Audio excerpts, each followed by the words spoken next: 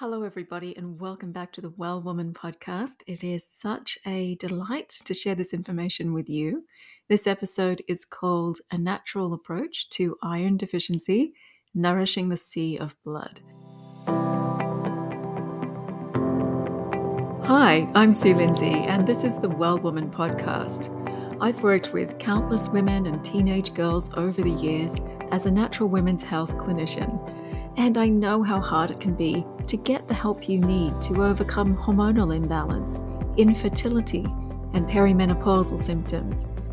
I bring together my expertise in natural medicine and nutrition with insights from experts in the field of women's wellness to help you get the information you need to make a real difference to your health. This truly unique podcast combines the wisdom of the East with the clinical know-how of modern naturopathy, offering a holistic approach to empower and inspire women just like you on the path to optimized health. I'm your trusted guide as you navigate your hormone healing journey, giving you support, accountability, and guidance along the way. Thanks for listening in, and don't forget to follow or subscribe. It's time to nourish you with Well Woman.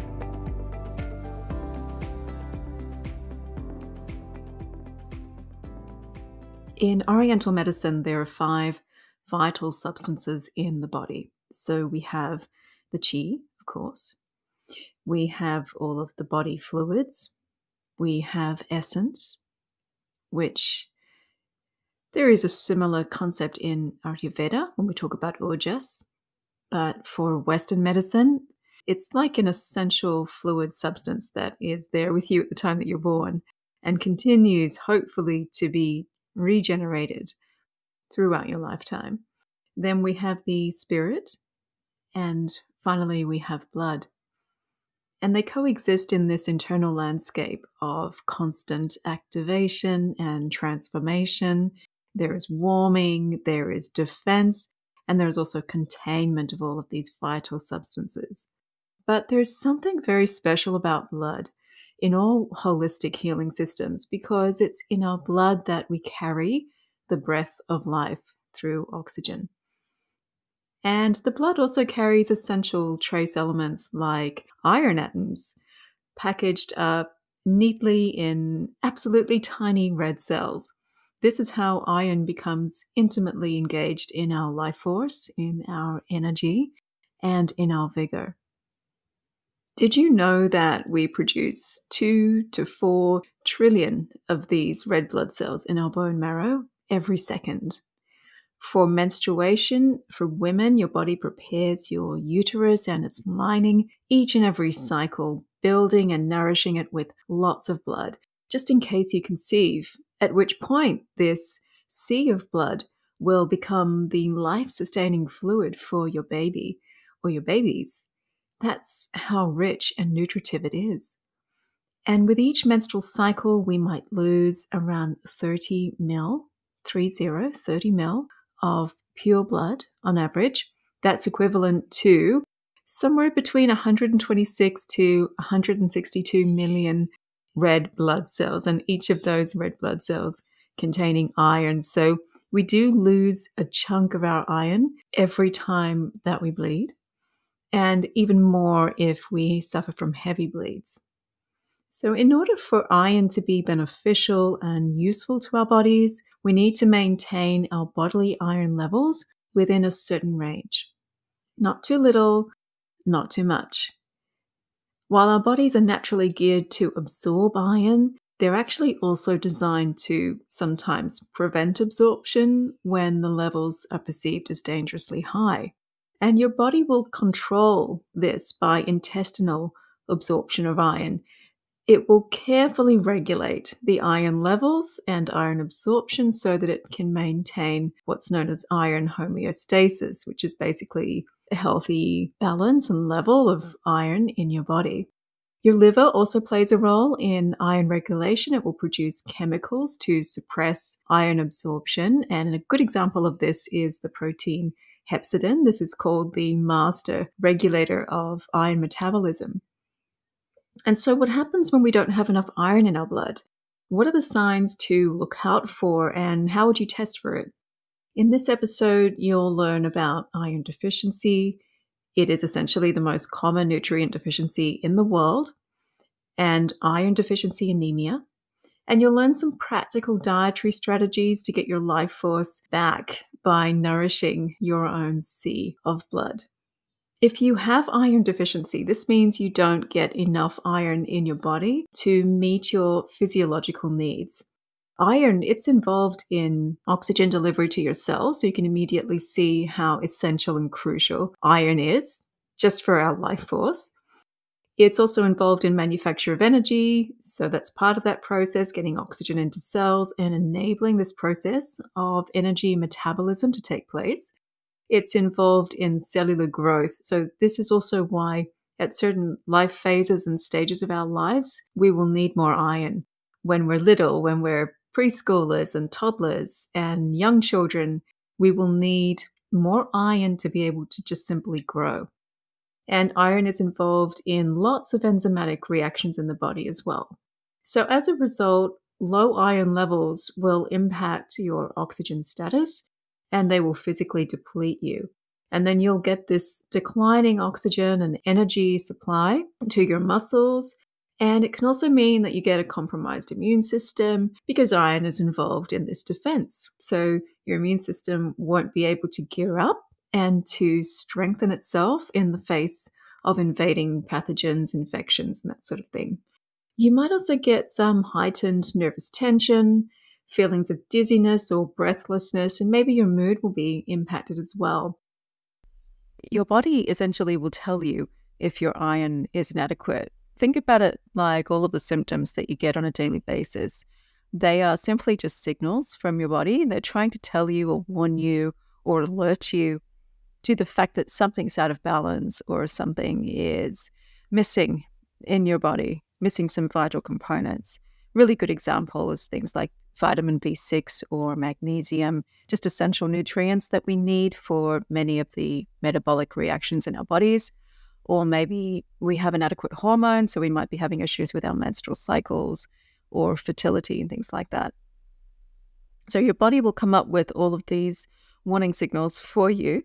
And it's interesting when you look at iron, at least the ones that I see presenting in clinic quite frequently, they will be very cardiovascular style symptoms. Now, this makes sense when you think about iron and what its job is and how it operates, because it works with the cardiovascular system. It lives in the cardiovascular system, moving within red blood cells in the blood vessels and delivering oxygen to cells. That is essentially what the cardiovascular system is all about, really. So many of the symptoms of iron deficiency will remind you of things like dizziness, maybe the weakness, the fatigue, difficulty concentrating. It's really all feels like you're in this deficiency state. And in traditional Chinese medicine, they would see a condition like anemia as a blood deficiency condition or syndrome.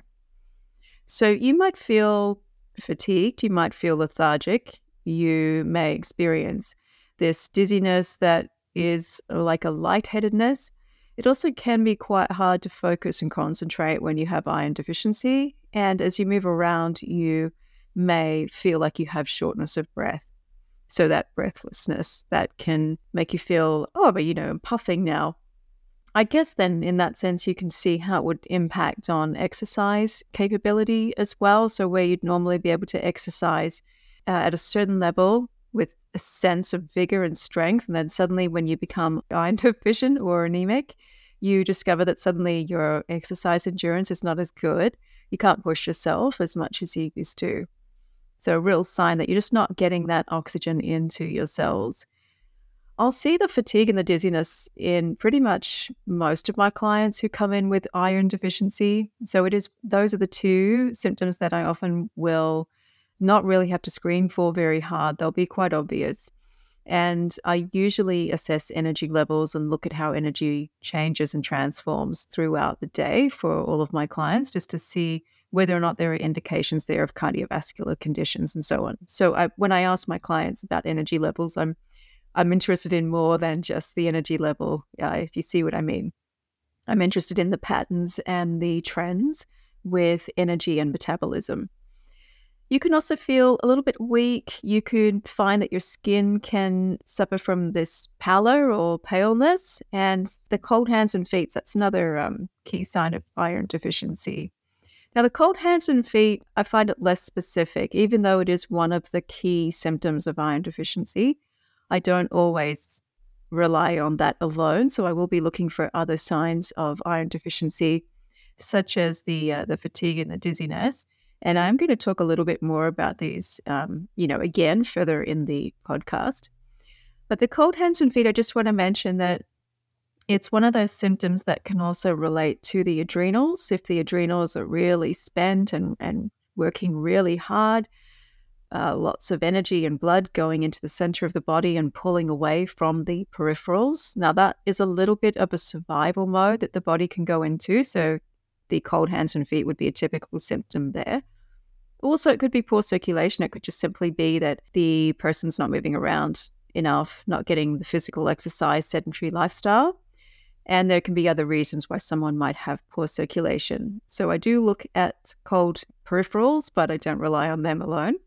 One of the things I do notice actually in iron deficient younger women and teens as well is being dark under the eyes. So I do look around the eyes, or typically do facial diagnosis and have a look at what that can tell me, because I guess we're trying to get as much data as we can on all the possible signs that iron deficiency may be present.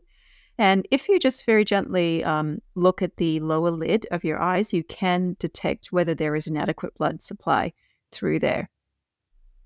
And that's a very, very simple thing to do, actually. But have a look on the internet and see if you can see some videos showing this. But basically, if you pull down very gently on the lower lid and you're looking at the area of tissue that's just between the lower eyelid and the eyeball, and it will look very pale in iron deficiency. And then recurrent infections. So that's another one. People who normally are pretty robust with their immunity will come in and say, I keep getting sick all the time, and I feel like my immune system's not functioning all that well. Then we remember that, yes, iron is part of the defense mechanism. It works with the immune system. So there is likely to be a link there between iron deficiency and recurrent coughs and colds and even gastric infections, things like that. There are some other symptoms that I'll mention. They're interesting ones too. I wonder if, you suffer from some of these. So one of them is restless leg syndrome. I do get this at times, and I have had a history of iron deficiency.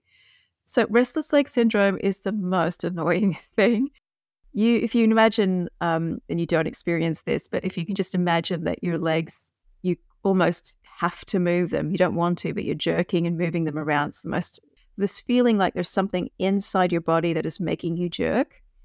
And restless leg syndrome is now associated with iron deficiency. Certainly, I wasn't aware of this for a while. I was always wondering, where is this restless leg syndrome coming from?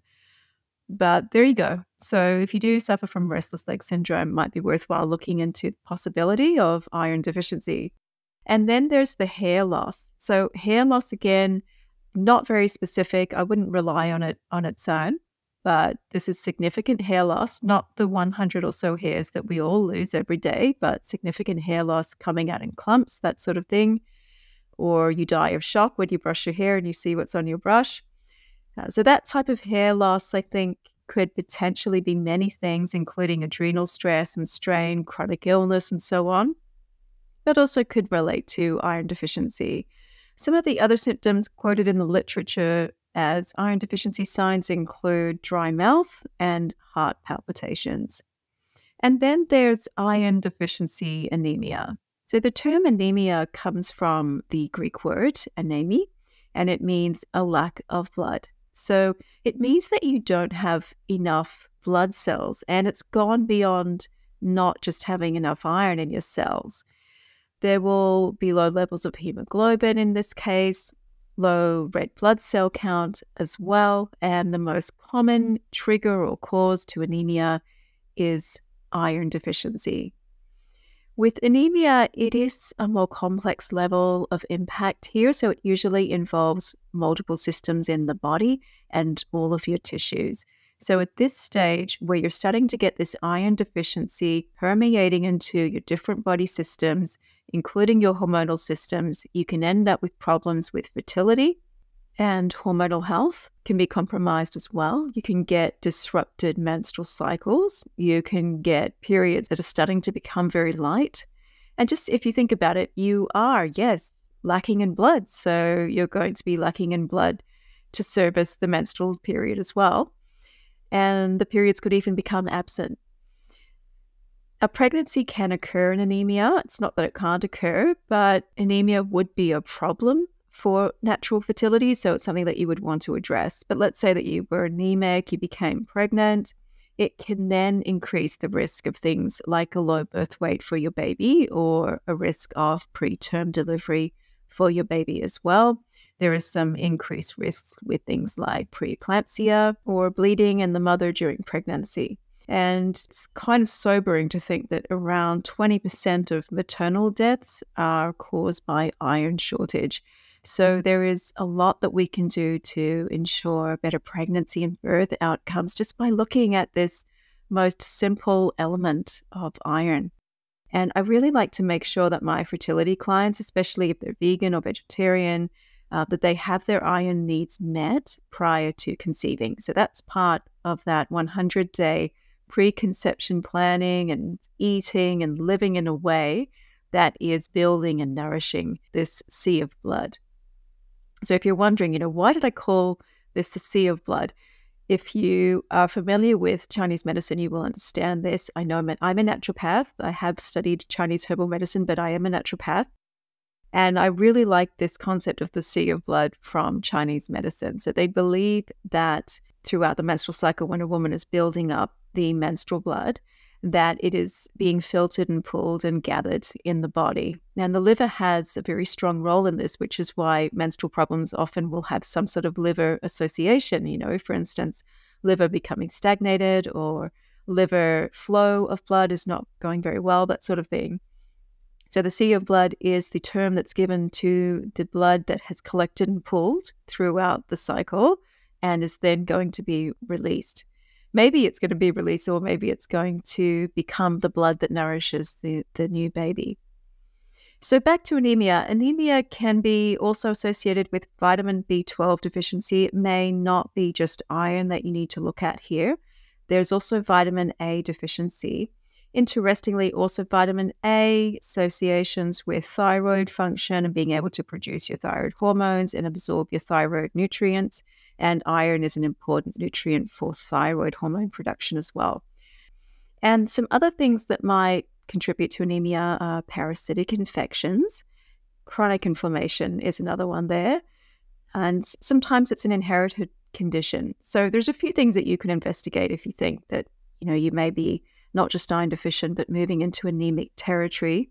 Start looking at the vitamin B12, the vitamin A. Look at your diet and see whether your diet contains foods that are going to give you good enough or suitable levels of these vitamins. Look at your diet and think, is this diet rich enough in my vitamin B12, in my iron, of course, in all of my vitamin Bs? Is it rich enough in vitamin C, which is so important for iron absorption?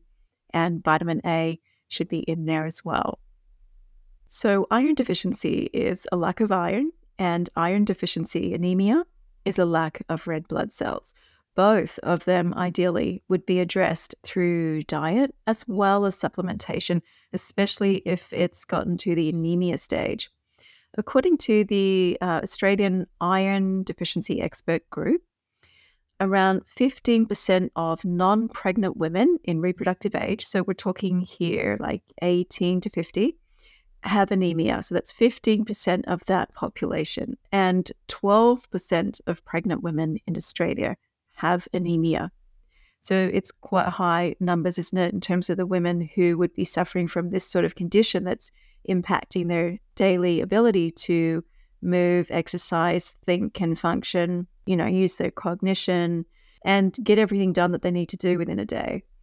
And then there are about 8% of preschool children in Australia who have anemia. About 1 to 6% of toddlers in Sydney and Adelaide are anemic. It's just coming from one study that was a bit more specific for those cities, Sydney and Adelaide. And interestingly, the anemia is actually higher in the toddlers of Asian descent. Actually sits around the 14% mark, which, yeah, interesting, isn't it? It's more than double what you see in the general average for toddlers in those cities. Anemia is also really common in Indigenous communities, a lot higher, actually. There was a study of an Aboriginal community in Western Australia, and they found that 55% of women were anemic, 18% of men were anemic. So they're really, really high stats. Because we were thinking before, 15% of non-pregnant women, reproductive age, compared to 55% of women in Indigenous communities. And for all Australians over the age of 65 years old, anemia affects around 10% of women and 11% of men. So you start to see the levels evening up there, because after the age of menopause for women, we don't need to worry so much about losing our iron through our menstrual periods. So the risk of iron deficiency and anemia will reduce for us at that stage. I came across a paper which was published, or should I say an article which was published by the Scientific American in 2021. So this is a couple of years ago. It was called The Global Iron Deficiency Crisis. I thought it was a fantastic paper. It gave a lot of stats. So if you're interested, have a look at that. I can put the link into the show notes. All of the references and sources that I've used to assist me in compiling this podcast, by the way, they are available, so you can always ask. Please feel free to reach out. So they shared a lot of interesting aspects of iron deficiency, including things like, what are the health consequences of iron deficiency for pregnant women and their babies? So relating back to things that I was saying before about preeclampsia, low birth weight, they all came from that particular paper. Globally, iron deficiency affects around 2.4 billion people. And if it then rolls on to become iron deficiency anemia, it affects around 1.2 billion people. So we've got roughly twice as many people with iron deficiency as we do with anemia.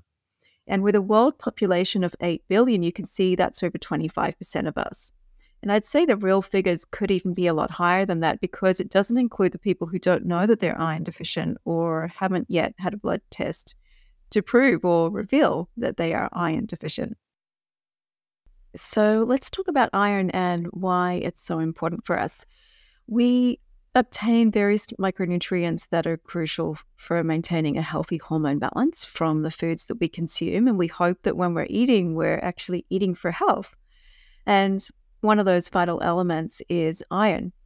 Iron plays a very central role in the formation of proteins, which are called hemoglobin. And that will be a familiar term if you've ever been iron deficient or anemic and you've looked at tests or you've had test results and you've seen hemoglobin featuring in those. So hemoglobin proteins are basically transporting oxygen throughout our bodies via the bloodstream. And this is why we experience fatigue, which is actually the most common symptom of iron deficiency if our iron levels are insufficient, because each of those hemoglobin molecules is composed of a number of things, including 4 iron atoms. So oxygen gets taken up in these molecules, and that's how the oxygen gets distributed to the rest of your body, traveling in these hemoglobin molecules. And every cell in our body relies on oxygen. Can you imagine life without oxygen? Every cell in your whole body, your tissues, your organ systems and everything is relying on the hemoglobin to bring the oxygen in to effectively metabolize glucose for energy and for life force. And this oxygen is housed actually inside the iron atoms, which are then housed inside each of the hemoglobin molecules. So I want to just highlight why iron is so important for women. And I'm not saying it's not important for everybody, all the boys, all the men, but there is this very strong affinity between iron and women's bodies and the way women's bodies are built. So physiologically, women's bodies are blood and earth bodies. And blood is the energetic foundation of a woman's health. In literature review 2014, I think it was published on the ancient and holistic perspectives on women's health, researchers concluded that a woman's health, her sickness, even her treatment outcomes are all deeply influenced by how well nourished and regulated her blood is. And that treatments like herbal medicine and acupuncture are just so effective for women's hormone balance, for fertility, because they regulate the flow of blood through the uterus and ovaries. So you see that strong association between blood health and a woman's hormonal health. And symptoms like strong period pain, they're directly related to disturbed menstrual blood flow. This is essentially, by the way, a bit of a Taoist approach, Chinese Taoism. And Chinese medicine considers anemia that condition of deficient blood, but with a conception of blood that is a lot more nuanced than we have in the West. So I'm going to weave some of these concepts into the discussion here, because I think these more holistic perspectives on a woman's physiological makeup are really useful when we're talking about things like iron deficiency. And as women, we have this very intimate relationship with blood. The way that we build and cleanse and store and release our blood cyclically for a very good portion of our lifespan. In Oriental medicine, they say women are blood, men are yang, which reflects the earthly qualities of childbirth, menstruation. It's, this blood, it's what makes our muscles so red. It lines our uterus. Our babies are born with a coat of iron-rich blood. And in medical manuals in the East, since over 1,000 years ago, they always say the difficulty of curing women's disorders has been because of their so-called bloody nature. So women and blood are sort of, they go together. And no doubt beliefs like this have ended up shaping cultural attitudes to menstruation and women's bodies as well. I know we'll see this in various religions and different types of cultures. And blood became this differentiating point between female and male bodies and conditions. And if you look at the way women's conditions are described, the language often relates to things like the flow of blood. So blockages, stagnation, condensing, in period pain, for example, clotting, direction of flow, conditions like endometriosis, the changing direction of flow of blood in the body, and heaviness of blood in menorrhagia. So it's very blood-oriented. And so many women's disorders are blood-specific. So to think about the iron sitting in our blood and how essential it is to all of our functions and our reproductive capacity, also to our energy, our focus, our body temperature, and how we really need to have that iron and blood flowing through us. The iron and blood really need to transform all the time, constantly transforming. And that reminds me of a paper I read by Elena Velusi, and she was writing about female alchemy in an article. The article was quite interesting. It was called Blood, Tigers, Dragons, the Physiology of Transcendence for Women. And it was about how we envision the female body over time. What are the more ancient and cultural perceptions on the female body, on its processes, on its fluids, for example, the language that's used and the way that, what is the role of a woman's blood, basically. And she referred to the purpose of female alchemy being transcendence. And this was partly characterized by the regular transformation of blood. As blood transforms into chi energy in female alchemy, it also transforms into energy for us in modern biomedical perspectives, where iron facilitates delivery of oxygen to cells and enables metabolism of glucose to eventually form energy, just another alchemical process in a way. It's very interesting to look at people like that who've gone back in time and had a look at how we write about women's conditions and how we see the purpose as well of various things like the menstrual cycle. And iron is such an integral part of our blood. It's partly how we embody the qualities of yin, the female essence, being more cool in nature, more still, more introspective, receptive, more gentle. If you think about iron, it's a mineral element. It's silver gray. It's very dark. It's solid, strong, and it's cool. And these are all qualities of yin. And it arrives in the blood with each bleeding cycle as a reminder that we're regularly letting go of it. So there is the transcendence and the transformation. and a reminder that we need to replenish it. Yin is earth, and iron as a metal makes up 5% of the Earth's crust. It's the second most abundant metal on Earth. Now, of course, men will have their yin aspects as well, but yin will predominate the formation and development of the female form. Because of this constitutional connection with iron and blood, the pathway to healing a woman's body, regardless of the complaints, I believe, should always begin with nourishing her blood, including restoring deficient iron levels. This is how we breathe life into our tissues, cells, and organs. So let's first look now at how you would determine if your iron levels are low.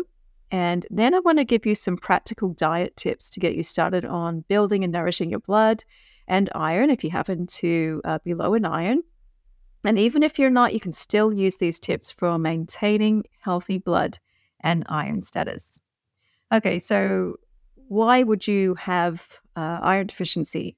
Because we need to talk about testing and so on, but it's worth also thinking about why you would be in that situation in the first place. So there are several reasons why your iron levels or your ferritin levels may have tested low recently. So those two names might ring a bell because you might have seen them on a recent blood test.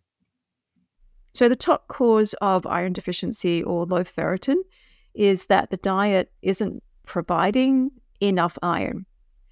So you need a certain amount of iron daily just for energy, immune function, and also for menstrual cycle health. For women who menstruate or women between the ages of 18 to 50, the requirement is actually quite high.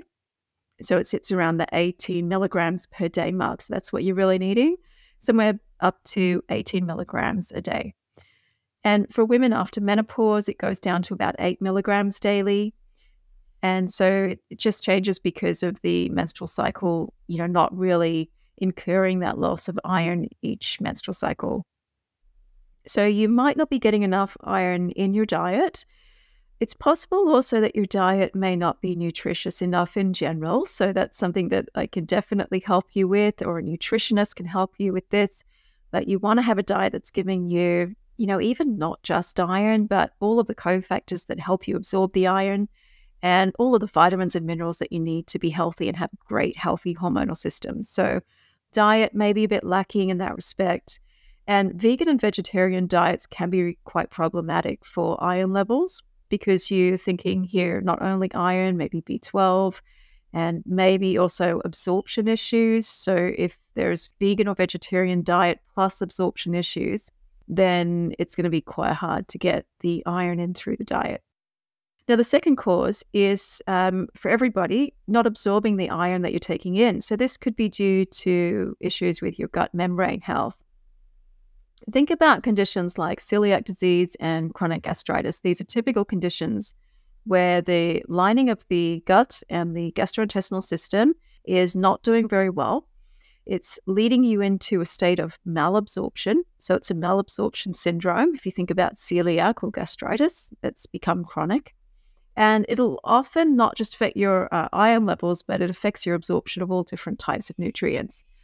And it's realistic to think if you had a condition like celiac disease or chronic gastritis or malabsorption issues, that you would definitely be feeling tired, undernourished, you'd be feeling stressed out physically. So you'd have a lot of these symptoms that are making you feel just generally unwell anyway. Gastric bypass surgery, that's another one that could be a cause of low iron absorption. And if you have a chronic gut condition, you also want to make sure that you're not bleeding from the gut, which is a surefire way to lose iron. And actually, chronic gut bleeding, that's the number one cause of poor absorption of iron. I'll also mention here that the duodenum's really quite specific when it comes to iron absorption. That's where it happens. So if you happen to have issues with your small intestine, that's going to be problematic. Now, this is one of the pulses that I will often read when my clients come in and I'm assessing them through pulse diagnosis. The small intestine pulse can often give some insights here into what's happening. And I'll have a look also at how the middle of the body is performing. So that's basically your digestive system and liver and pancreas. So pulse diagnosis can be really useful here as well. Also, of course, all of the pathology testing can be incredibly useful as well, because you're trying to assess the gut lining. We can't see it, we can't feel it. So we need to rely on markers of intestinal damage, intestinal permeability, and things like that. Also, microbiome. We need to rely on those things to tell us what's happening internally. So the third cause that relates to women, in this case in the fertile years, losing iron, is that we're menstruating. We lose iron with every cycle. And as we move through certain life stages, certain events, they're going to impact our iron even more. So you may be a woman who's become pregnant, or a woman who's experiencing heavy bleeds. You might be a woman who's going through perimenopause, which is a time when estrogen can become quite fluctuating and volatile. So at the times when your estrogen's really surging, you can start having heavy bleeds as well. According to a 2023 review, iron loss is a universal event for menstruating women and girls. It's chronic, it's there, and it's happening to a lot of us. And that's it for part 1 of Natural Approach to Iron Deficiency, Nourishing the Sea of Blood. Come back soon for part 2. We'll be looking at iron testing, iron supplementation, and iron through the diet. Hey everybody, please note that the information, opinion and advice provided in this podcast are not intended to replace professional medical care. They are for general information and educational purposes only. The views and opinions expressed in this podcast may not always be those of the host. Thanks for listening.